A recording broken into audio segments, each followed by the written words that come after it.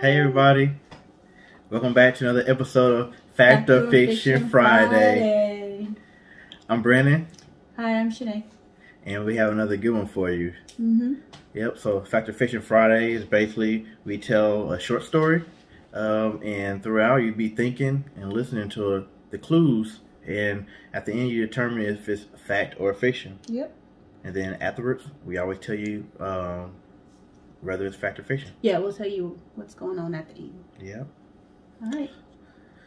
All right, so get started. This is a story of a very smart young lady. Oh, you talk about yourself? She was a gymnast, but she came from a dysfunctional family. She received scholarships to attend college, and to understand her family, she decided to become a psychiatrist. So she went to school and eventually started an internship at an asylum. Didn't you want to be a psychiatrist? I want to be a plethora of things. Yeah. But we don't have that many years on this earth for me to do everything I want to do. Yeah. I thought about like being like a, what was it? Like a social worker or something like that. But that's not what I do. Yeah, I want to be a psychiatrist at one point. I want to be an attorney. I want to be a judge. I'll stop it there. I'll stop with that. Yeah, so this young lady was like, I'm going to be a doctor. I'm going to figure out what's wrong with my crazy family members.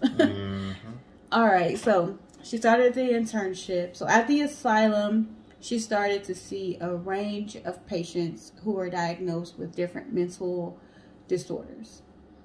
One in particular was a complete psychopath. And she was drawn to him from her initial meeting. So what is a complete psychopath? Don't worry, I looked it up. So according to exploringyourmind.com, 1 to 2% of the world's population are psychopaths, with men leading women 5 to 1. So for every, what does that mean? For every 5 men that are psychopaths, there's 1 woman that's a psychopath? Yeah. Okay. So most are very successful as criminals, but they also can thrive in careers where they can pretend to be someone else. For example, like a charismatic politician, you know, when you can just like put on this front and say like, this is who I am, and not really ever have to get to the core of who you are at your job. So like a politician, a cult leader. Psychopaths are charming, manipulative, intelligent. They're arrogant. Some not so good characteristics are they're manipulative, arrogant, shallow. They have an inability to experience any remorse, inability to love others. They can love themselves, though. They are inattentive in relationships, but they can pretend to be really sensitive in relationships. They get bored easily.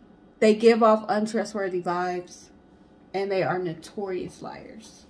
All right. Now, as a doctor, she is very aware of the issues and aware that she can be manipulated, but this does not stop our girl from falling in love with this guy.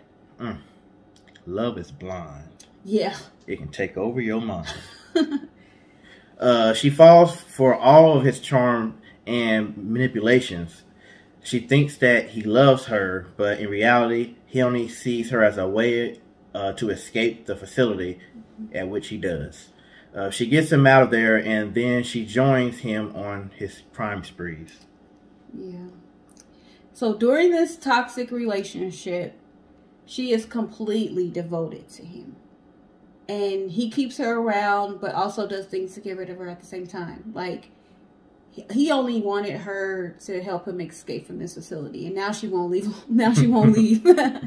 And so sometimes it's like, oh yeah, you're still here. You know, he's nice to her, but other times he's just like, why are you still here? And he'll do something to get rid of her. So with that being said, he becomes abusive, and she is still super forgiving. So, you know, like you said, she's just blind. She can't see all these red flags. She can't see all of the fact that he does not care about her. And during this relationship, she loses her own sanity and eventually ends up in prison because of the crime she committed with him.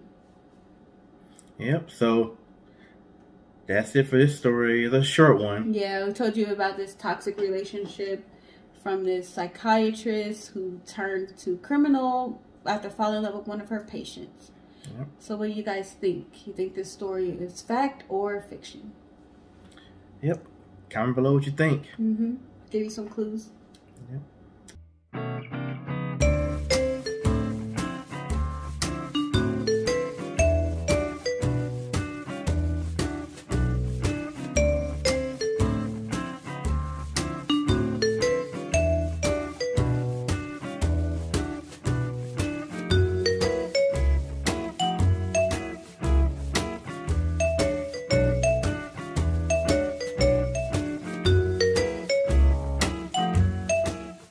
Alright, guys. Alright, we're back with you guys think fact or fiction. We'll go ahead and reveal it. This story is fiction. Fiction. This is the story of Dr. Harleen Frances Quenzel, better known as Harley Quinn. Harley Quinn is a fictional character in the DC universe. She was first created as a love interest for the psychopath we talked about, better known as supervillain Joker, also of the DC universe. They embark on a toxic relationship, just as toxic as the chemicals that bleached his skin and turned his hair green. Just like Joker, she became a super popular character. Always a popular Halloween costume every year. Her look evolved over the years from just being a regular clown to wearing like a silk jacket and shorts. She would have blonde hair with the tips dyed, one side blue, one side red, and that's kind of like a signature Harley Quinn look. She's the most profitable character, female character with DC. So did you guys guess this correctly? Yeah. Did you read any comic books or anything growing up? I didn't. No? I never was into comic books, but I do love superheroes, like movies and stuff, but I never was big into comic books. Yeah, I actually liked her character, so I don't know, it's weird, but when I read or watch movies and stuff, I always get drawn to like bad people, like the bad guys. For sometimes the good guys, they character just annoy me, but sometimes the bad guys, sometimes they just have really good characters. Sometimes they have more of a history. Like the good person just usually, just a good person, but the bad person will have a more in-depth history behind why they are the way that they are. Yeah. And so this was Harley Quinn's backstory, from what I could find. And so we do want to put a disclaimer on this video. With domestic violence, it doesn't always start off that way, but like I mentioned, red flags. There are different red flags that you see. So if you or anyone you know has experienced domestic violence, please get help. Please reach out to someone and get help and get out of that situation. Remember, domestic violence doesn't necessarily mean physical abuse. It can be emotional, mental, it can be financial, Yeah, that's true. So it can come in all different forms.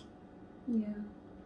Guys, there's so many people out there, like, that you get in a situation like this and you just feel like that's the only person in the world. There are people out there that will love you, that will respect you. So if anyone that's watching this, get help if you need it. Yep. So, all right, guys, that is another episode of Fact or Fiction Friday. We thank you so much for watching, especially staying to the end. Yep. And we do want you guys to check out other videos on our channel. And also, we have a playlist for Fact or Fiction Friday if you've missed any episodes. Yep. So, until next time, like, share, and subscribe. Yep. And we'll see you. Bye.